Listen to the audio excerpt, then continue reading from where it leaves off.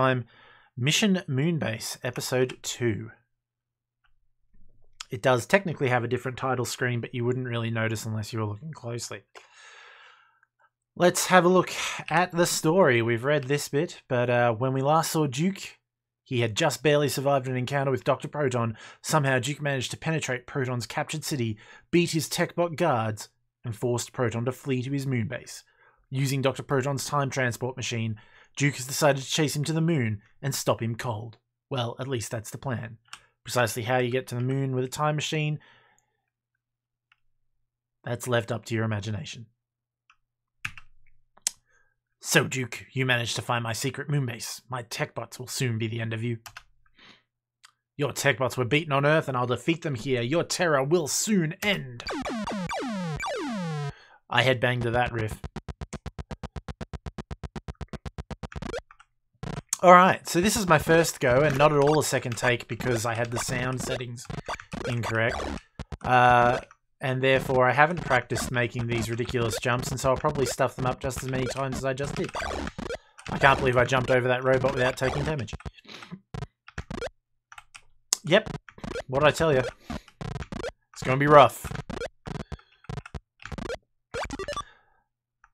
I have had, oh my god, episode 2 and 3 for quite some time, since the 90s. But, I suppose I've not played them anywhere near as much as episode 1.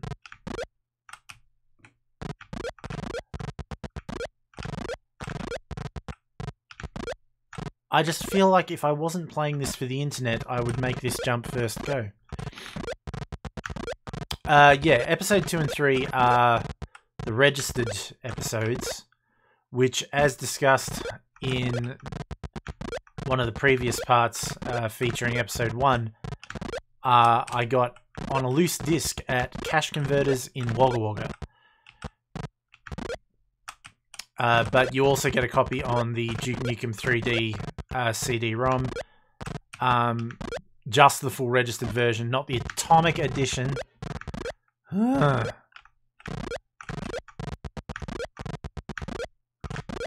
Welcome to the first major jump of Duke Nukem 2.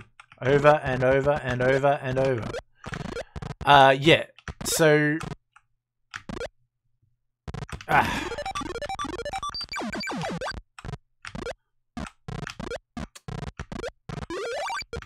I actually don't know if you can currently buy Duke Nukem 1 and 2 anywhere on the internet legally, because there's some question mark over who has the rights to it.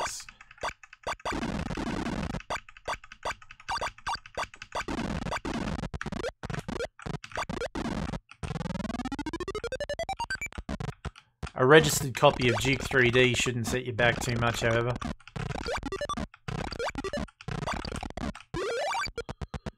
Alright. I'm done with that. Let's go underground.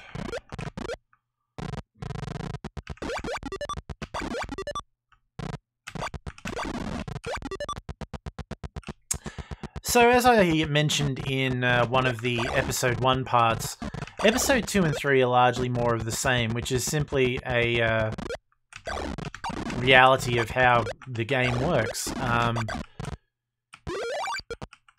It's 3 parts of one game rather than a trilogy of games in their own right. Duke Nukem 2 does exist and it's a whole other game. This is Duke Nukem 1's second episode.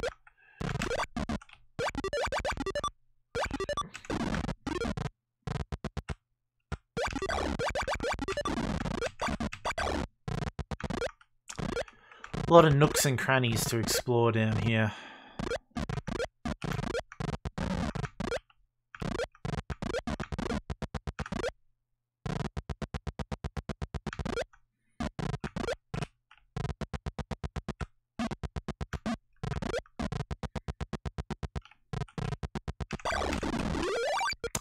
Shareware, like, looking at shareware games like this, I really have to say, shareware is something I miss very much, because it sort of became demos.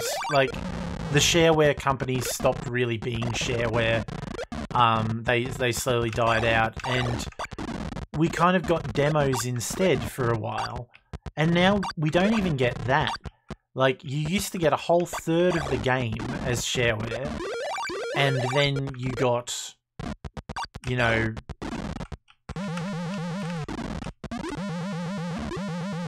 a couple of levels maybe in a demo, and then you now get nothing. And sort of the cynic in me wonders about it, because essentially it's for the same reason that games companies will no longer participate in the games journalism industry. Like, it's all just press releases and stuff. It's so as many people buy a game on day one as they can possibly get to. And then it doesn't matter if the game is good or not, sort of.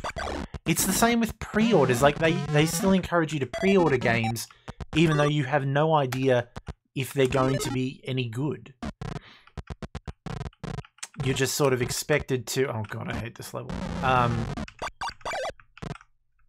Order it and pay for it before you know whether the game is good or not. And that's just to make sure that they get your money. They don't want to risk you finding out that their game sucks and not buying it. And I think a lot of that is why you no longer see demos. And you definitely no longer see shareware. It's just like, oh, well, that's potential lost money, not because we've given them something for free, but because we might not get paid for what we have done because it's no good. Like, yeah. There's a lot to it and a lot to unpack there, and maybe I am being a little cynical, but I guess I've just watched sort of the quality of AAA gaming decline so badly. And, like, so many poor games get created and sell so well. And largely, like, you've got to kind of wonder, is it because we no longer have a proper games journalism industry where, you know, games journalists get an advanced copy of the game and can give it an honest review? Games journalism wasn't so influenced by sort of the long hand of advertising.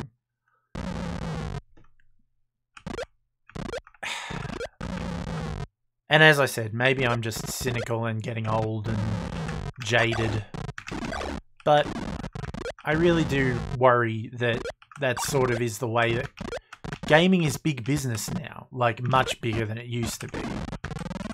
And the money in it is serious money, and they can't afford to not make every dollar they can out of a game.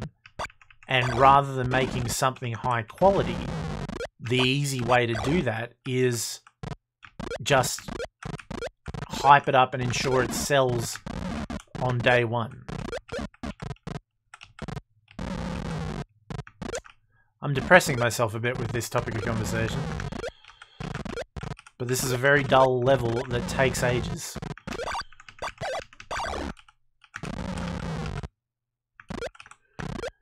It wouldn't take ages if I remembered how to do it properly.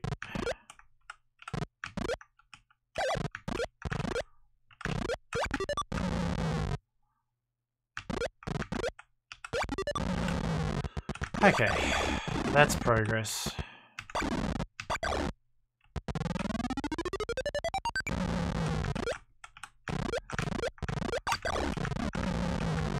I have a feeling one of the firepower power-ups is in this level somewhere.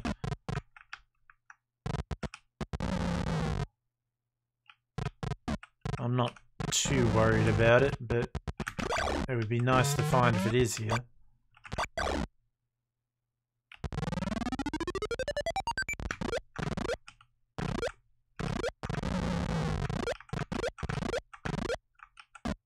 I don't know if I like this level better as a second level, or if I would prefer it as a later level where it would be more of an... Yes, firepower power. I knew there was one in here somewhere.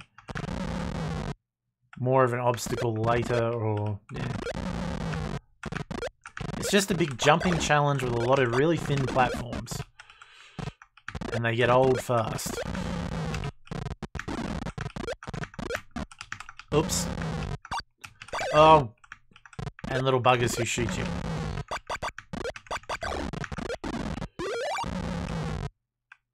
The ability to look down in this game would be a godsend. I suppose that's why you don't have it.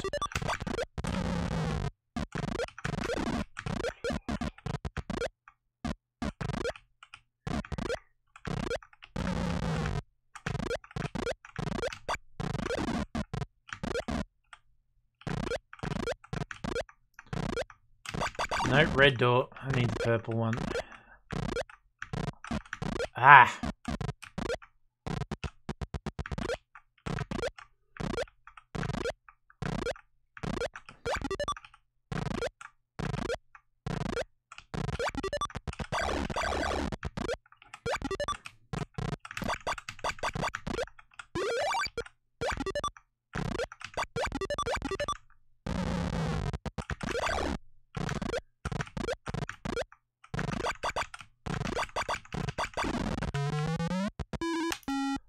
Aha, Duke, I see even with your stunted abilities you managed to find my moon base.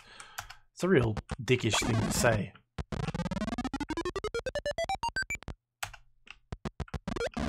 What did I just do?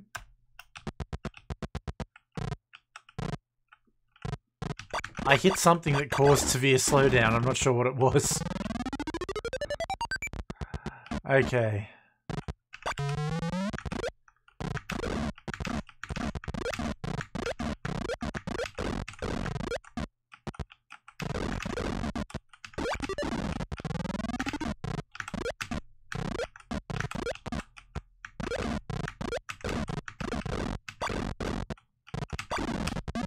And another gun. Now better equipped than I was halfway through the first game. You'll need to collect the robot hand. We're already getting the robo hand now. Ah, I remember this one.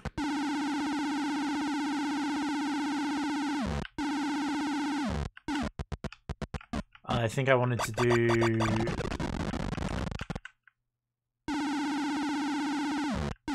No, yeah.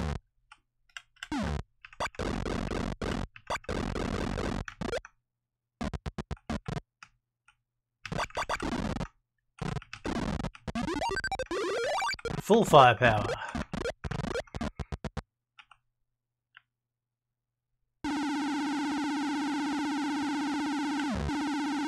I think by comparison, the last time I played episode 3, I found none of the extra guns. So, this may be a bit of a oncer.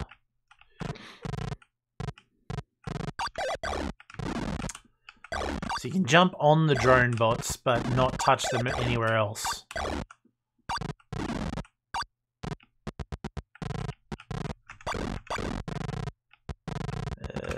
Whoops. I don't think there's anything that productive over there. Yeah, okay, this bit, the towers. So the lunar towers here that we're exploring contain a lot of annoying little elevator bits, and they're really only annoying because the elevator can go up but not down. And you don't have headroom to jump. Oh, I so should have landed on him.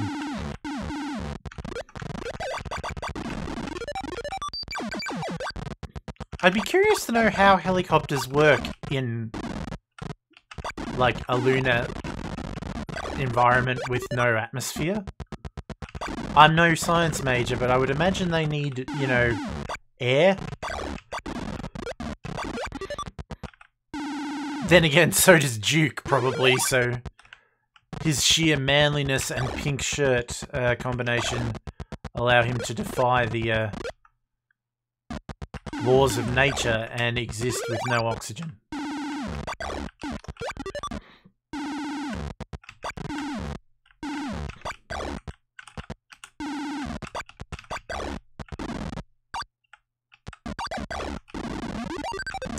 Alright, we've got the robo hand.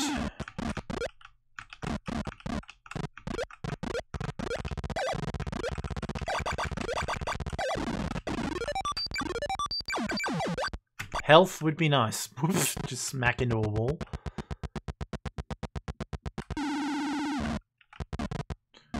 No, not here. There's the bridge.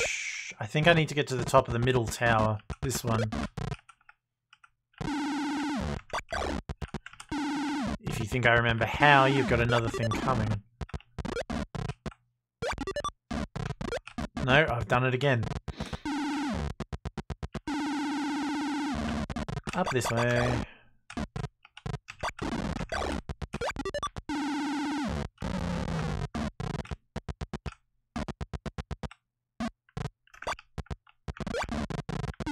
Is there any chance that box contains... Nope.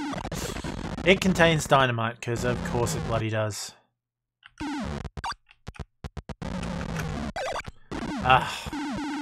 What a waste of health.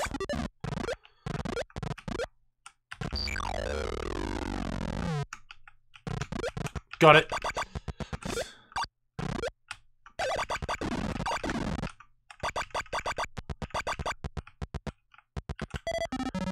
Okay, no health, but through the level. That's 3 down, 7 to go. In the next part, we will carry on with level 4.